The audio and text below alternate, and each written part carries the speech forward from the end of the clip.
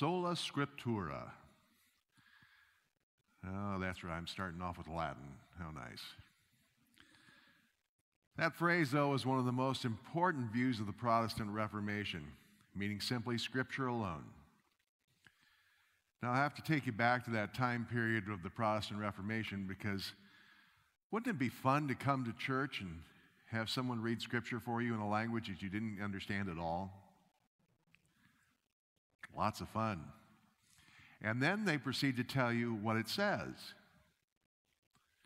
Well, that would be just joyous, except for the fact that maybe their interpretation isn't always correct. The Reformation was important to the development of Western civilization, not because it led to the development of churches like ours, although I think it's pretty nice, because it was a stepping stone that led to democracies like the United States. They had their roots in the Protestant Reformation. Sola Scriptura meant that Scripture alone was the supreme authority over the church.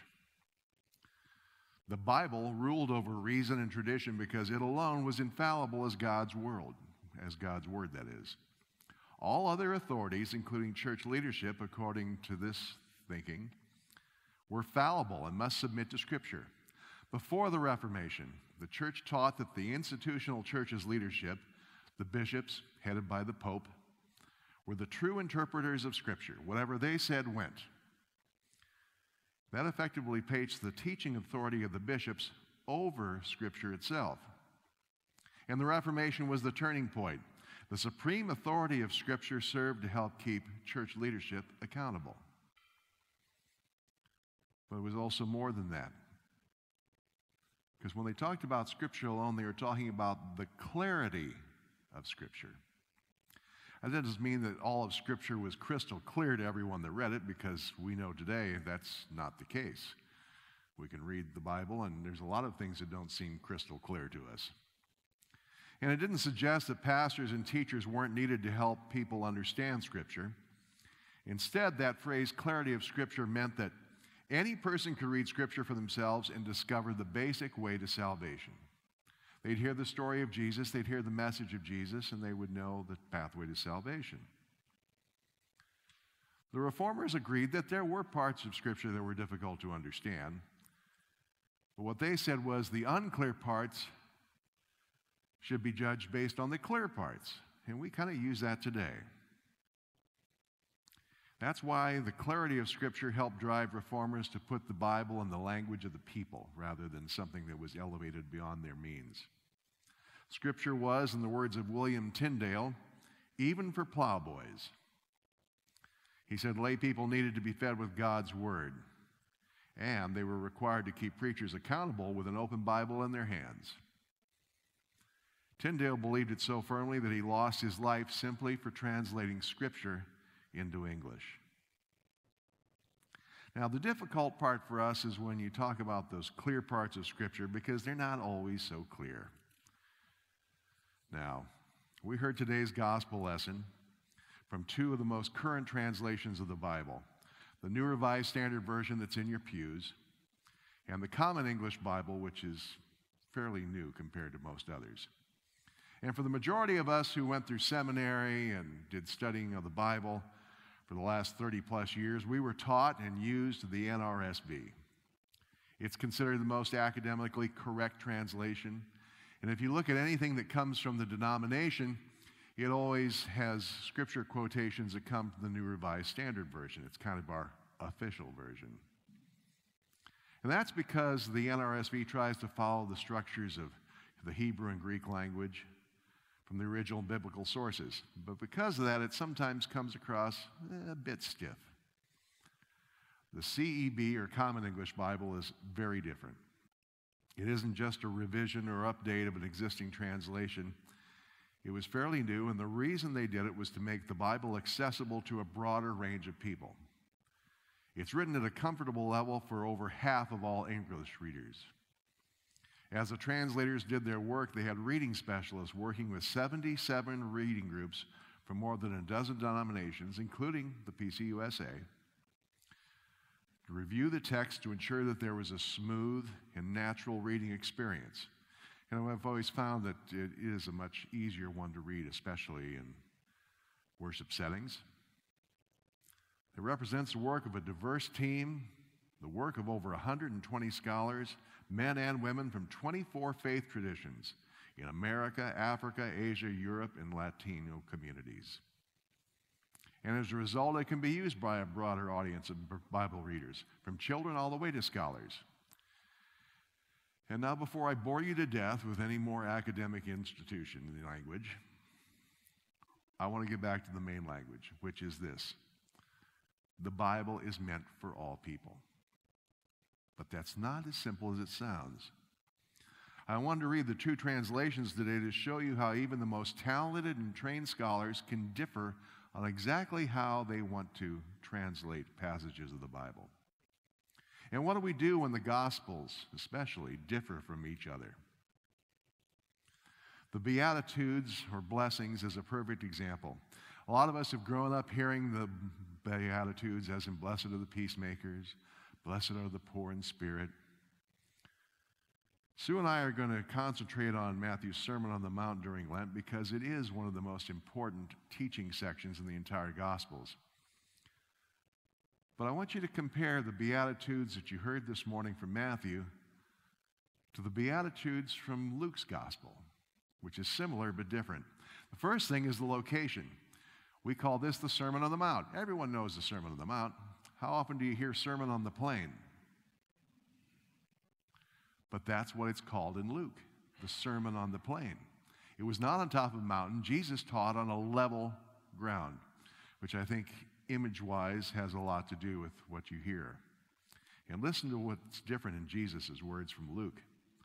Blessed are you who are poor, for yours is the kingdom of God. Blessed are you who are hungry now, for you will be filled. Blessed are you who weep now, for you will laugh. Blessed are you when people hate you and when they exclude you, revile you, and defame you on account of the Son of Man. Rejoice in that day and leap for joy, for surely your reward is great in heaven, for that is what their ancestors did to the prophets.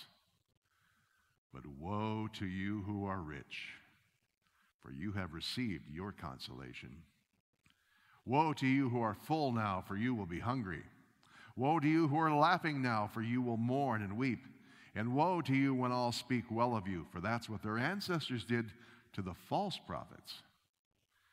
Boy, do I feel uplifted. Not only is the tone different, but the teaching is significantly different in a way because, think of it, instead of the blessed are the poor in spirit, blessed are the poor. Instead of blessed are those who hunger and thirst for righteousness, it's blessed are those who are hungry. And it's not just the blessings. In Luke, we get what I call the woes. Woe, after hearing some of those things. Woe to you who are rich, woe to you who are full now, woe to you who are laughing now, woe to you when all speak well of you. Wow. I don't know about you, but those aren't exactly subtle differences. It's a much different message in one gospel than it is in the other. And the thing is, I can still remember clearly when we had this discussion back in seminary. Our professor had pointed out the importance of understanding the different audiences that the gospel writers were reaching out to. But this was one of the most important teachings of the Gospels. You kind of have to wonder why there would be such vast differences. And he pointed out because Jesus came to bring the gospel, the good news of God's love and forgiveness, to everyone, to the rich as well as the poor, the well-fed as well as the hungry, the joyful as well as those who are persecuted. And in both Gospels, the writers take Jesus' teachings and make them relevant, but to a different audience. I mean, surely if you are poor and hungry, or if you have been someone who's been persecuted, you love Luke's gospel. And that's who the kind of people Luke was aiming his teachings for. But not everybody's poor, and not everybody's hungry. Our professor pointed out to us, he said, you know, just because people have money doesn't mean they don't have problems or they don't have challenges. He said that's what Matthew's gospel does. It reminds us there are ways to be poor and ways to be hungry that don't have anything to do with money or food. If you think about it, one of the perfect examples of this is how important it is what we can do with some of the blessings we've received in our lives. One of the perfect examples for me is Bill Gates. Now, everyone knows who Bill Gates is, right? For the most part. The founder of Microsoft, more money than God. Or at least he took it from God. Now, what you may not know is that Bill Gates wasn't the nicest guy. In the beginning of his business world, people will tell you there are a lot of stories about it, about what Microsoft did and the way they squashed other companies. Are there any computer programmers here? I had one. Anybody know Novell DOS? Yeah, okay. We won't talk about that one. I could talk about that one earlier because Nelson, you should have known that'd be Nelson, was the one that had actually had some experience. It was a company that made an operating system that was a real challenge to Microsoft's in the early days, and it was a much better one. I used it on my first computer, and it was like, wow, this is much better than Microsoft's version. And then it disappeared because Microsoft bought it. They took some of the good elements, but they got rid of it. And that was Gates' approach to everything. If you can't buy them up, you're going to squash them one way or the other. And he was not known as a nice person. Now, like a lot of us, I think he got married and got better.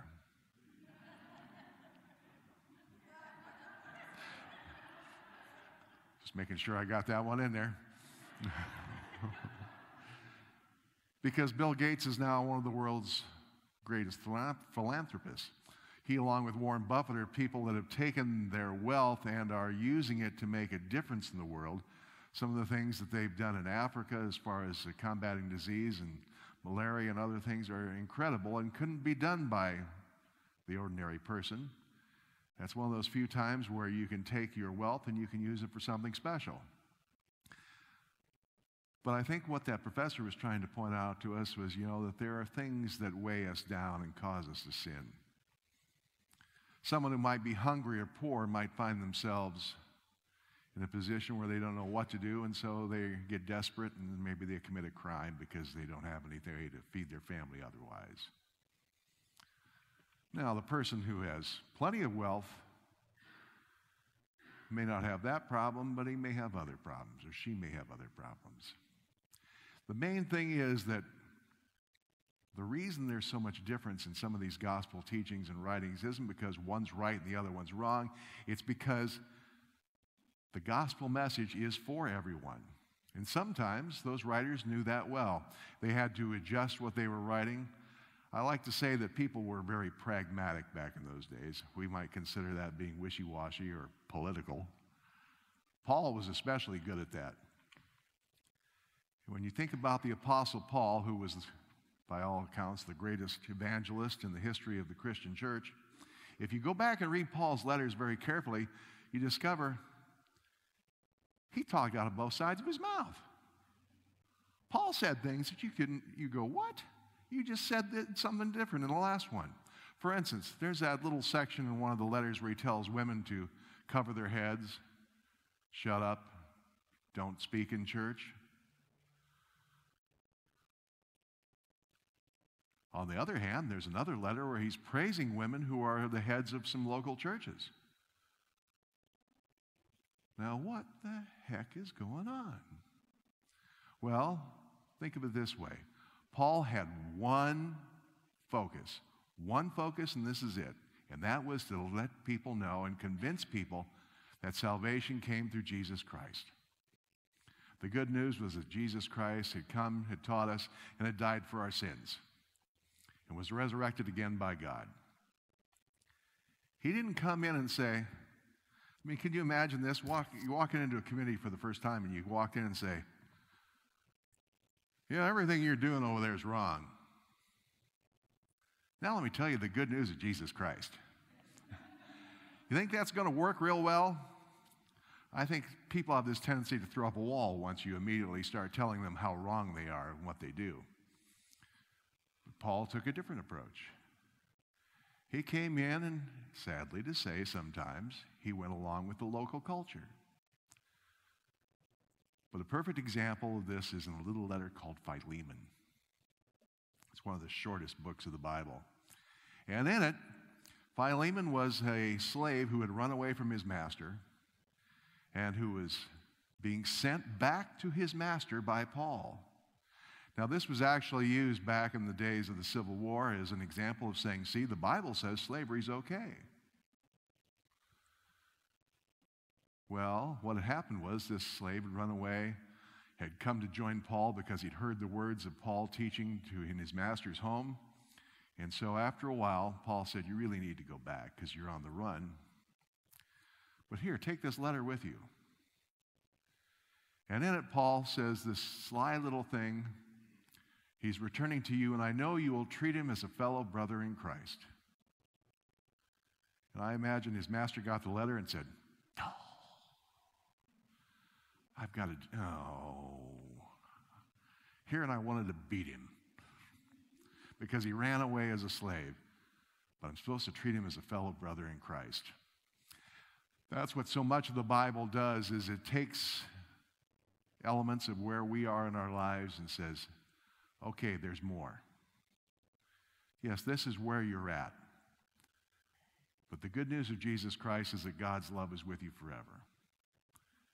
That God will lift you up. And it doesn't make a difference whether you're rich or whether you're poor. It doesn't make a difference whether you're hungry or well-fed, whether you are living a content life now or whether you are persecuted. God is with you. And there is more to life than what you are doing right now. The Sermon on the Mount, as I said, is one of those great teachings, and the Beatitudes are special because in Matthew's gospel, we recognize that much of his teachings are pointed at the church. All the gospels are directed at different audiences, but Matthew's gospel is the only one that mentions ecclesia in the Greek, which means the church. Matthew's trying to tell the church how we're supposed to live.